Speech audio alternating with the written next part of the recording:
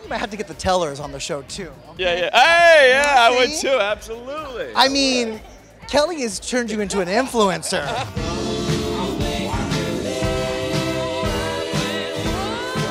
Okay, you're in your influencer era. Got me on TikTok. I know. About that. She's great. They're one of my best friends. She's one of my best friends, and so yeah, she was good. She gets She's it. like Chace. She gets it. She's like, give the people what they want. Yeah, yeah, yeah. I just let her do it. Yeah, yeah. It's really funny. Next thing you know, you're going to be watching the Chiefs with Taylor Swift and the Tellers and Hugh Jackman and Blake Lively and all. I like my couch at home watching those football games. You know what I mean? It's a lot. Yeah. Talking about being up there, Hall H, how many people?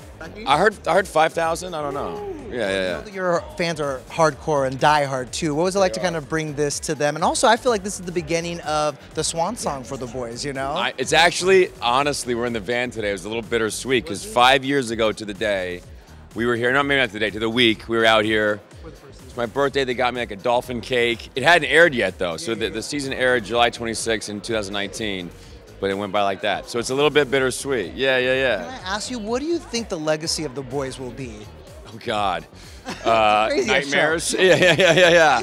What are you going to do? Seven's the biggest gig there is. Crazy. I'm not gonna... Terror? Yeah. You too? Little PTSD? Just, in the middle of the night, yeah. I lived those scenes. Yeah. I can't believe I did that. Exactly. Yeah. Well, I was going to ask about spin-offs, but we just learned that you're going to be in Gen V's season 2, right? Yes. How excited are you to kind of like stay in the family? I love it. I love all those guys too, and like some of them were crossed over to our show this past season. So to go back and play with them was amazing, and like to bring some of the deep comedy to the episode was really good. So. I see you in a cloak. Is that an Easter egg? Is that a frat thing? What can you tease about? I think your instincts might be right. I don't know. Yeah. You know, it could be.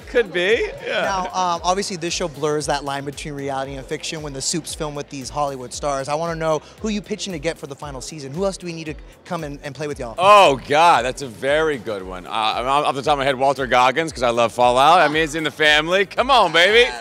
He's the best. I just watched Fallout, so that was on my, yeah.